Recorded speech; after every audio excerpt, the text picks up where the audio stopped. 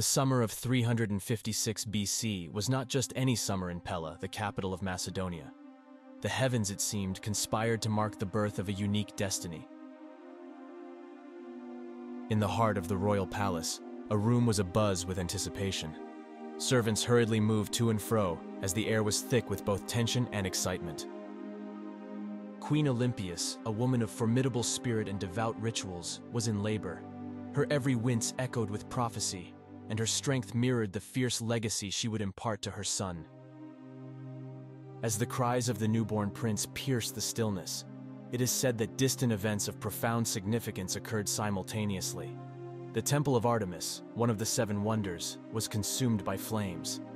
Some whispered it was because the goddess herself had turned her gaze to Pella to witness the birth of one who would be equated with gods. This child was named Alexander. With each passing day, his vibrant energy, keen eyes absorbing the world, and youthful laughter signified that he was destined not just to be a king, but a legend, forever etched in the annals of time. From the beginning, there were signs that this was no ordinary child. With his birth, the very course of history shifted, and Macedonia braced itself for an era of unparalleled brilliance. Young Alexander grew beneath the colossal shadow of his father, King Philip II. Philip, the Lion of Macedonia, was not just a ruler, but a visionary, expanding territories and transforming the once fragmented kingdom into a formidable empire. In the heart of the royal court, amidst the machinations of diplomacy and power, a young Alexander watched and learned. Every assembly, every debate, every war cry was a page in the living textbook of kingship for the young prince. But it wasn't just statecraft that molded Alexander. The warrior's spirit was kindled early on. By the age of 10, he showcased exceptional skills, once taming a wild horse named Bucephalus, a feat that left seasoned Macedonian veterans in awe. Olympias, his mother, was not just a queen, but a beacon of spiritual and mystical pursuits. Her tales, steeped in divine prophecies and ancestral legacies, became Alexander's bedtime stories. These tales infused in him a sense of destined greatness. Sibling bonds also played their part. Although relations with his sister Cleopatra were amicable, his half-brother Aridaeus evoked a spectrum of emotions ranging from affection to rivalry. These early relationships would serve as a precursor to the complex ties he'd form later in life. Amidst all this, a foundation was being laid. As the royal palace of Pella resonated with tales of conquests and legacies, little did they know that the greatest story was just beginning, with young Alexander at its heart.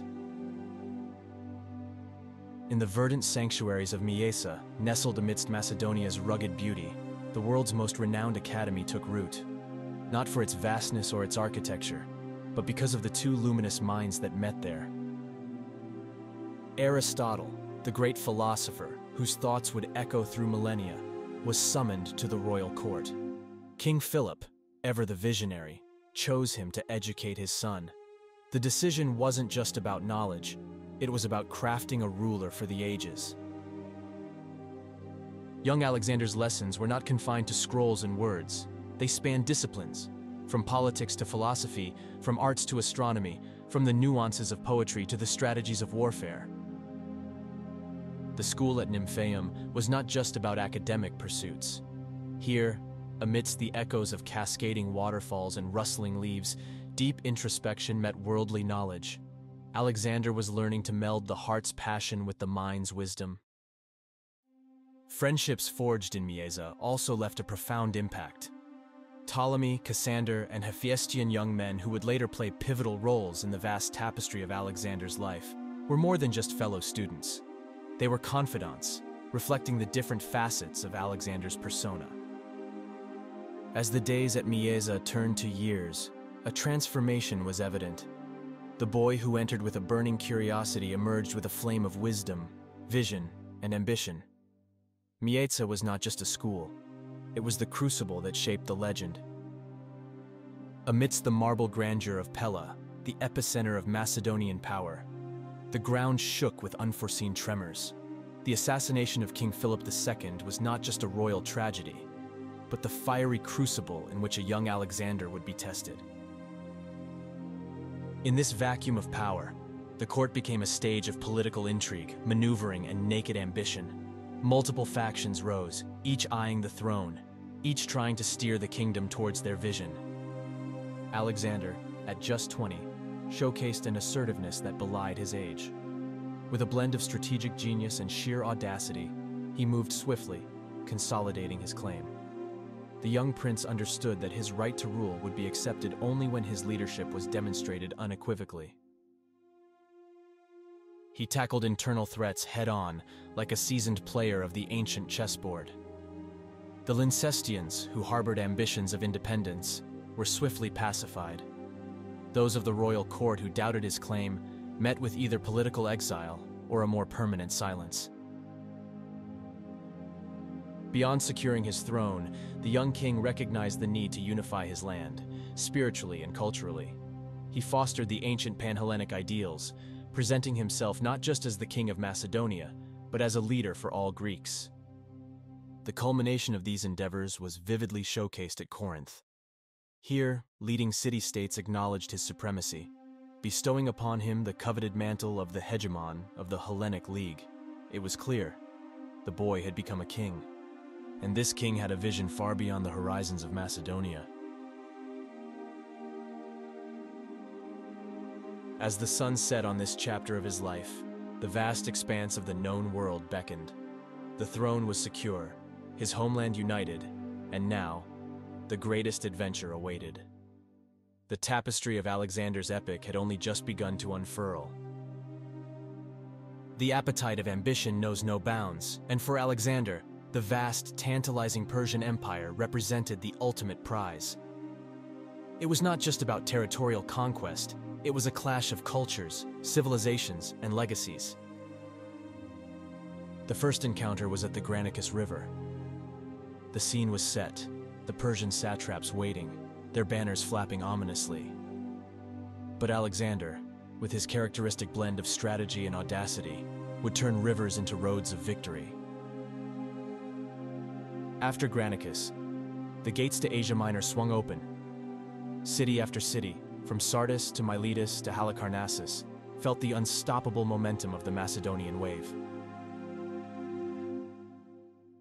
But the Persian king, Darius III, was no passive spectator. At Issus, these two titans finally clashed.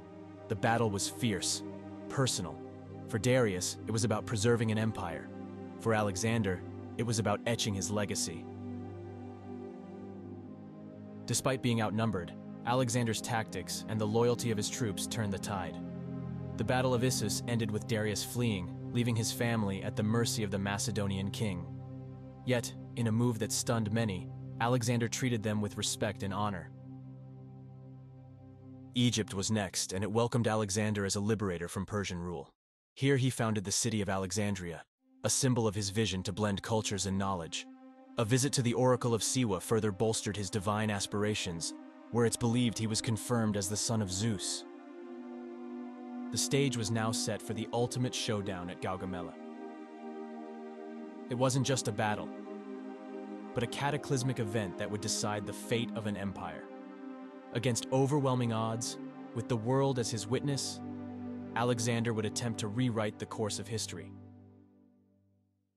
As the dust settled, it was clear that the sun was setting on the Persian Empire. The young Macedonian had not just won territories, he'd captured imaginations. The world was now at his feet, but the journey, as always, was far from over. With the heart of the Persian Empire now pulsing to a Macedonian rhythm, Alexander's ambitions stretched eastward. The vast Indian subcontinent, with its diverse cultures and untamed territories, beckoned him. His first significant encounter in India was with King Porus at the Battle of the Hydaspes. Rain-soaked lands, thunderous elephants, and the sheer resilience of the Indian army presented a challenge unlike any before. Despite the fierce resistance, Alexander's tactical genius shone through. However, the aftermath was different this time. Deeply impressed by Porus's valor, Alexander not only spared him, but also granted him more territories, marking a bond of mutual respect. But the vastness of India, and the weariness of continuous campaigns began to take a toll.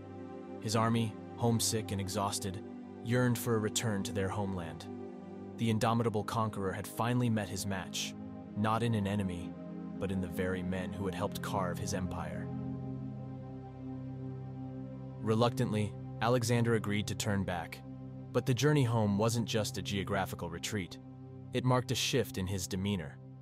The once unyielding warrior now grappled with the challenges of administering a vast, diverse empire. As they traversed through the Gedrosian desert, nature's wrath tested the army's limits. Scorching heat, scarce provisions, and the haunting vastness of the barren lands left a trail of suffering. Returning to Babylon, the heart of his new empire, Alexander's health began to deteriorate. Whispers of treachery, prophecies, and the looming question of succession created an atmosphere thick with tension. By June 323 BCE, the world would witness the end of an era. The man who had never been defeated in battle, the legend who had carved an empire stretching across 3 continents, would meet his greatest adversary: mortality. In the annals of history, few names shine as brightly as Alexander. Yet the demise of this luminary led to a void, casting a colossal empire into shadows of uncertainty and intrigue. The immediate aftermath was chaotic. Alexander's sudden death left the vast Macedonian empire without a clear heir. His only posthumous son, Alexander IV, was too young, and the empire's reins were too weighty for infant hands. Enter the Diadochi, Alexander's trusted generals and companions. But trust is a fragile thing in the corridors of power. They became embroiled in a fierce struggle, each eyeing a piece of the grand Macedonian pie. Ptolemy made Egypt his stronghold, laying the foundation of the famed Ptolemaic dynasty. The great city of Alexandria, Alexander's brainchild, became a beacon of culture, learning, and power under Ptolemaic reign, most famously symbolized by the legendary Cleopatra. In the east, Seleucus established the Seleucid Empire, encompassing Persia and parts of modern-day Turkey in the Middle East. These new Hellenistic states became melting pots where Greek and local cultures intertwined, creating a rich tapestry of customs, beliefs, and innovations. But the very vastness that defined Alexander's empire became its Achilles heel. Over time, it fragmented further. Local dynasties rose, and Hellenistic influences waned. Yet, even in decline, the cultural diffusion set in motion by Alexander persisted. Alexander's legacy is multidimensional: a military genius, a diplomatic visionary, a cultural ambassador, and a figure larger than life. His story is not just of conquests, but of dreams that transcended boundaries. As the sun sets on this tale, one can't help but ponder, what drives a man to chase the horizons? Is it power, legacy, or an insatiable curiosity? Perhaps in Alexander's case, it was all and more. While tales of Alexander's conquests loom large, painting him as an almost mythological figure, it is essential to pierce through the layers of legend, to discern the man beneath the crown. Who really was Alexander, beyond the battlefields and the throne? Born to King Philip II and Queen Olympias, the political and spiritual landscapes of his childhood played a pivotal role in shaping his psyche. Olympias, a fervent devotee of Dionysian mysteries, likely introduced the young prince to the enigmatic world of divine rituals and prophecies. Then there's Aristotle, the philosopher extraordinaire. As Alexander's tutor, he instilled in him a love for knowledge, art, and philosophy. Their discussions spanned the cosmos, ethics, politics, and the very nature of existence. Beyond the intellect, Alexander's emotional realm was vast. His bond with his close friend and perhaps confidant, Hephaestion, was profound. Their relationship, immortalized in letters and anecdotes, was a testament to the depth of their connection. The taste of power, though, is complex. As he conquered and encountered diverse civilizations, Alexander exhibited both magnanimity and ruthlessness. His handling of the Persian family post-Issus showed unexpected grace, but events like the razing of Thebes or the execution of Parmenion displayed a sterner, unyielding facet. His immersion into foreign cultures was profound. From adopting Persian attire and customs, which often unsettled his Macedonian comrades, to his marriage to Roxana of Bactria, it was clear Alexander wasn't just building an empire of land, but also of cultures. In the end, the essence of Alexander remains an enigma, a mosaic of brilliance and flaws, love and ambition, empathy and ruthlessness. His legacy is not of a god, but of a man who dared to touch the stars, reminding us of the infinite potentials and pitfalls of the human spirit. Few figures from the annals of history leave an indelible mark on the tapestry of human civilization, and Alexander is undeniably among them. But how do his exploits, beliefs, and very essence reverberate through time, influencing centuries that followed? Firstly, we must consider the cities. The numerous Alexandrias founded during his campaigns, especially the Egyptian Alexandria, became epicenters of learning, culture, and trade. These cities, particularly the latter, held the beacon of Hellenistic civilization aloft for centuries. Alexander's journeys opened doors for increased trade between the East and West. The interconnectivity facilitated not only the exchange of goods, but also ideas. This paved the way for the famed Silk Road, the ancient superhighway of commerce and culture. In literature and arts, Alexander's legend found fertile ground. From Greek and Roman accounts to the Persian Iskandarnama and the epics of medieval Europe, the conqueror's life was retold, reimagined, and revered. Strategically, Alexander's military tactics continued to inspire generations of leaders. The use of the phalanx, the integration of various arms of the army, and the emphasis on mobility and surprise became foundational in military academies worldwide. Yet not all echoes of Alexander's legacy were harmonious. His deification and autocratic rule also set precedents for future rulers, laying a template for the divine rights of kings and the centralization of power. Perhaps the most poignant aspect of Alexander's resonance through time is the spirit of exploration and synthesis. His insatiable curiosity, the blending of cultures, and the emphasis on knowledge remind us of the timeless virtues of understanding and unity. As we reflect upon his journey, Alexander emerges not just as a historical figure, but a symbol of ambition, curiosity, the wonders and woes of power, and the eternal dance of cultures. The boy from Pella, in his brief time, set forth ripples that still touch our shores, making us ponder the nature of legacy and the threads that connect us to our past.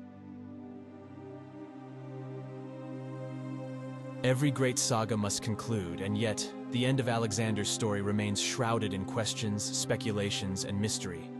The conqueror who seemed invincible in battle met a sudden end in Babylon, leading to centuries of debates and theories. Alexander's demise at a mere 32 shocked the ancient world. The primary sources, penned by historians like Arrian, Plutarch, and Diodorus, offer varying accounts, further fueling the intrigue. The most straightforward explanation, though perhaps less dramatic, is natural causes. Malaria and typhoid have been suggested, given the symptoms described: fever, chills, and immense fatigue. Another prevalent theory: poison. Alexander had made his fair share of enemies, even within his close circle. However, the slow progression of his illness, spanning days, seems inconsistent with poisoning, given the rapid-acting poisons of that era.